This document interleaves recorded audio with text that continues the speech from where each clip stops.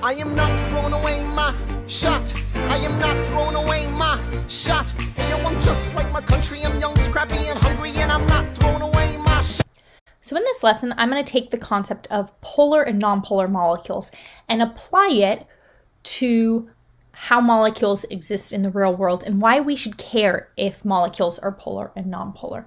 And the reason why we should care is because whether a molecule is polar or nonpolar will determine what type of intermolecular force they experience. Now, an intermolecular force is simply the forces or the attractive forces between molecules.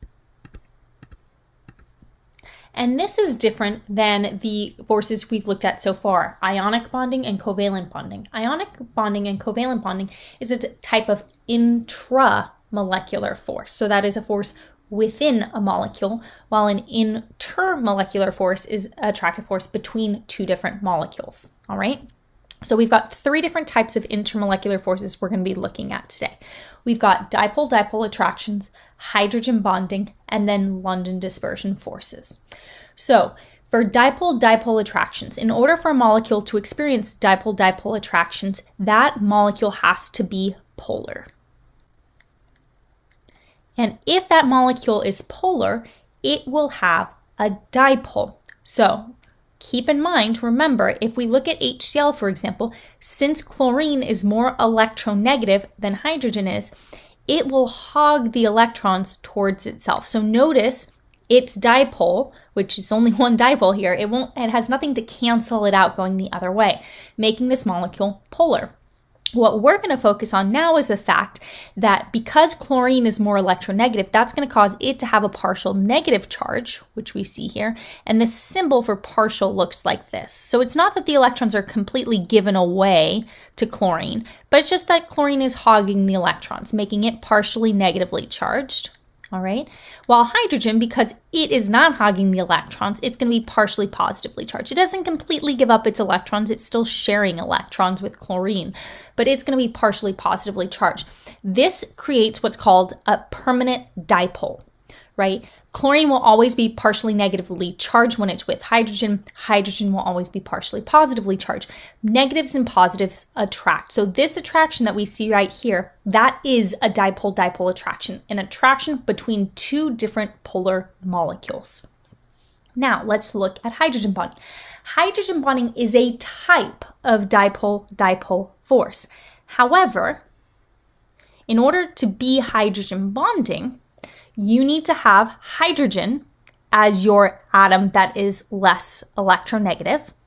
And for the atom that is more electronegative, it has to be either fluorine, oxygen, or nitrogen. Okay? So just like with dipole-dipole attractions, your molecule has to be polar. And not only that, but the molecule must have hydrogen, and it must be bound to fluorine, oxygen, or nitrogen. Otherwise, it is not hydrogen bonding. All right. So if you notice here, the reason why hydrogen bonding is different than dipole-dipole, and we distinguish it, since nitrogen, oxygen, and fluorine are very electronegative, they really attract electrons well. That's going to cause their partial negative charge to be much larger than it is with just generic dipole-dipole attractions. Since they're hogging electrons so much, that's going to cause hydrogen to be really partially positively charged, so close that it's almost ionic, almost that the hydrogens give away the electrons to nitrogen, but not quite. Okay, and therefore nitrogen will be very partially negatively charged. So this attraction here looks just like dipole-dipole attractions, right? And it is, except it's stronger than dipole-dipole attractions. All right, because nitrogen is so electronegative and hydrogen is definitely not, because it's all the way over to the left. All right, so notice for a hydrogen bond, the hydrogen has to be bound to nitrogen, oxygen, or to fluorine, and then that hydrogen then has to be attracted to either fluorine, oxygen, or nitrogen. So you can see the attraction between these molecules here, between hydrogen and the nitrogen, between the hydrogen and the oxygen, and the hydrogen and the fluorine. If these hydrogens here, these three hydrogens, were not attached to an FO or N, it would not be hydrogen bonding. All right. And the last type of intermolecular force is dispersion forces, or we will often call them London dispersion forces. Okay. And for London dispersion forces, or what we will often call just LDF, okay, they will occur in any molecule and any atom.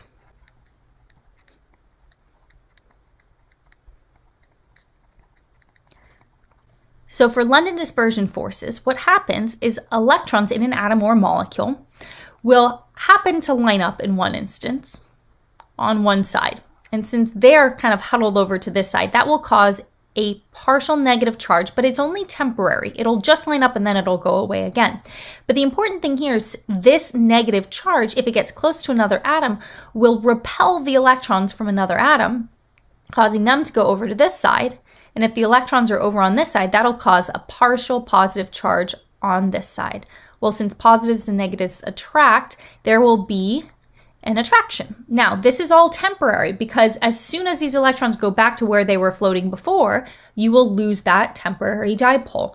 And so London dispersion forces result from this temporary dipole, but since they are temporary, they are very weak.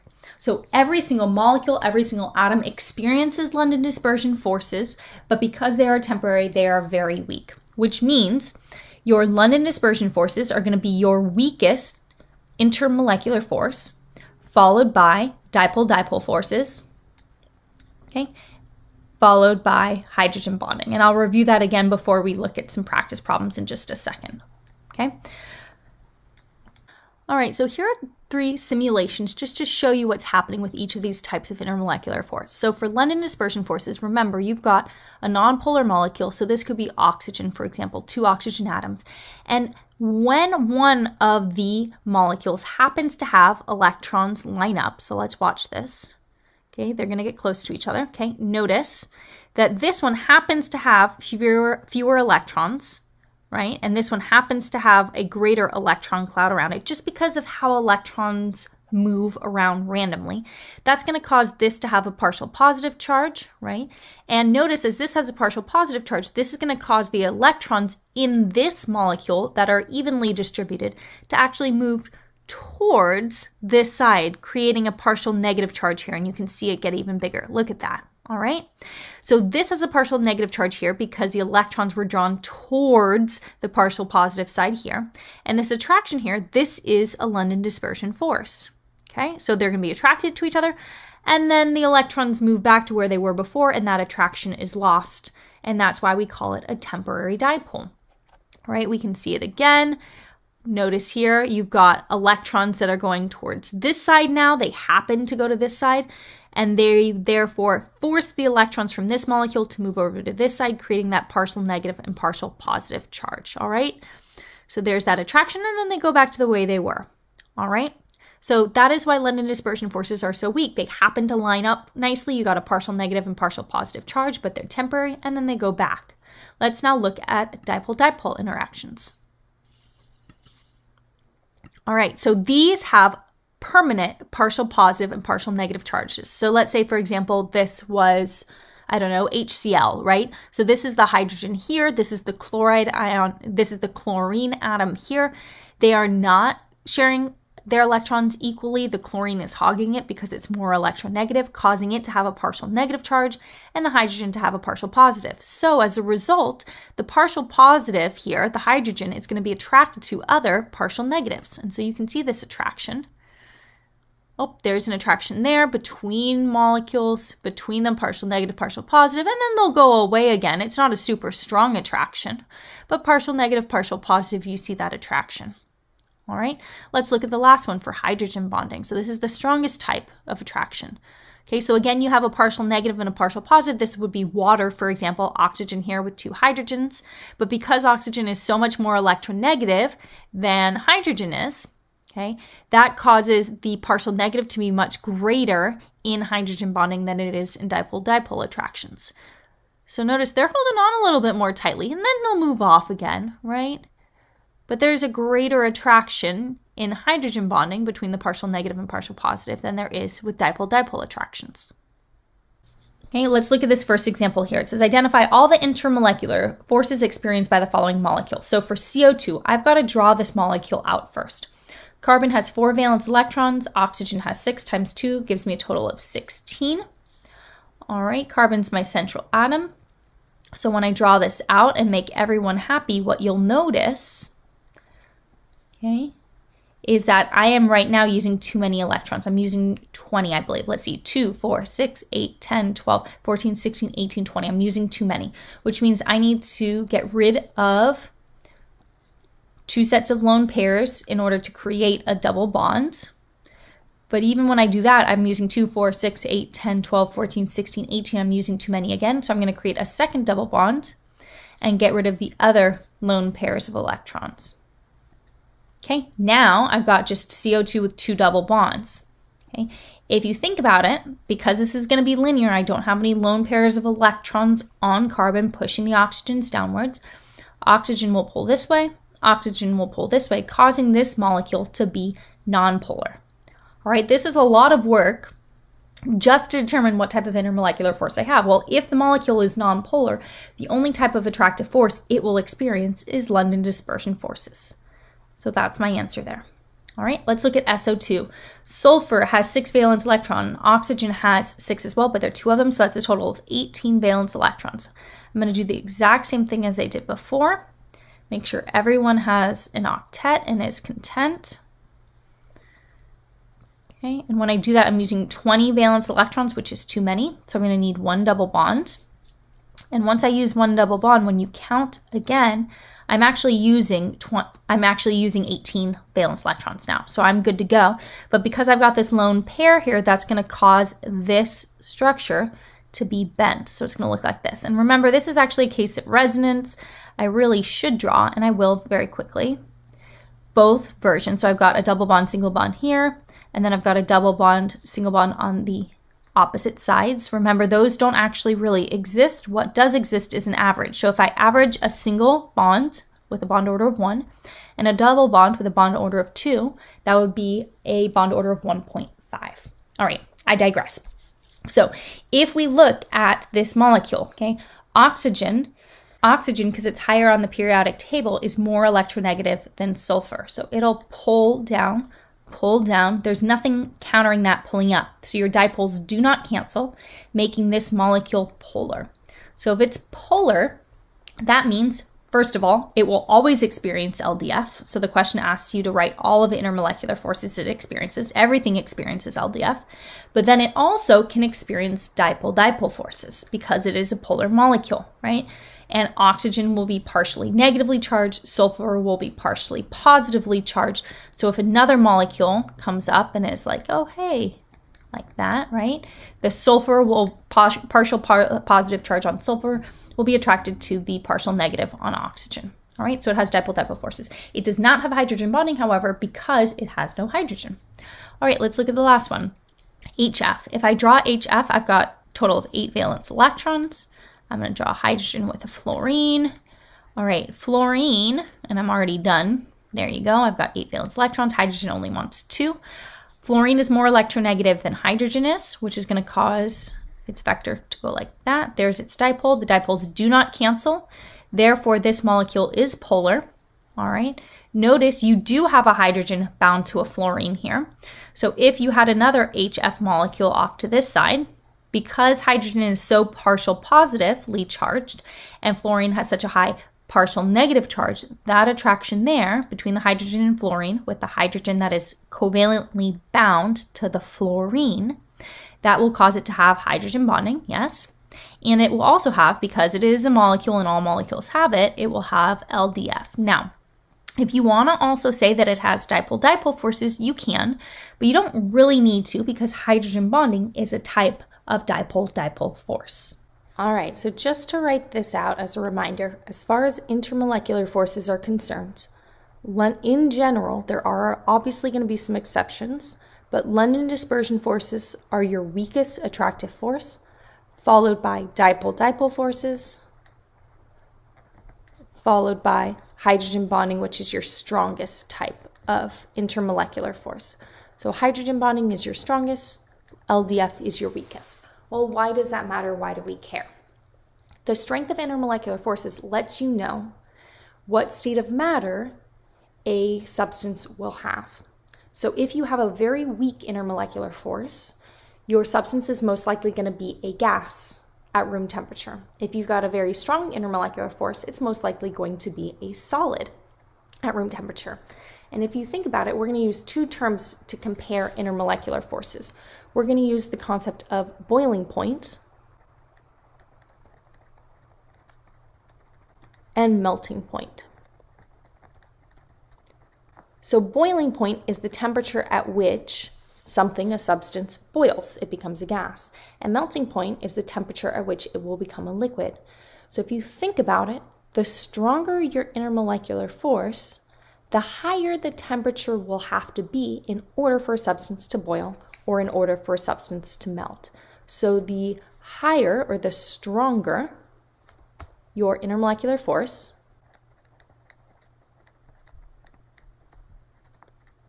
the higher your boiling or melting point. And so that's how we determine or how we compare the strength of intermolecular forces. The higher the boiling point of a substance, the stronger its intermolecular force is, right? The attraction between the molecules of that substance. So let's look at two examples here. Water is a liquid at room temperature, right? While methane is a gas. All right, so why would water be a liquid at room temperature while methane is a gas? Well, what that tells me is that the intermolecular force for water is stronger than that for methane, okay, because it is a liquid. Well, what I have to do is figure out what type of intermolecular force water has versus methane. So if I draw water, what you'll notice is that the hydrogen is attached to oxygen, okay? And so if you have multiple water molecules, what happens is that that hydrogen, because it is attached to an oxygen and it has access to another oxygen, it can form an attractive force between hydrogen and oxygen, forming hydrogen bonds. And it can do that because water is polar. So this will form hydrogen bonds, while for methane, CH4, if you draw it, this molecule is nonpolar. And since it's nonpolar, if it has another methane right next to it, it will not form hydrogen bonds because the hydrogen, first of all, is not attached to oxygen, fluorine, or nitrogen. And also, since the molecule here is nonpolar, right, the dipoles cancel here, the attractive force between CH4 molecules is going to be LDF, London dispersion forces. So in order to explain why methane is a gas at room temperature while water is a liquid, it's because water has stronger intermolecular forces because it has hydrogen bonds, while CH4 has weaker attractive forces because it has LDF. All right, which would have a lower boiling point?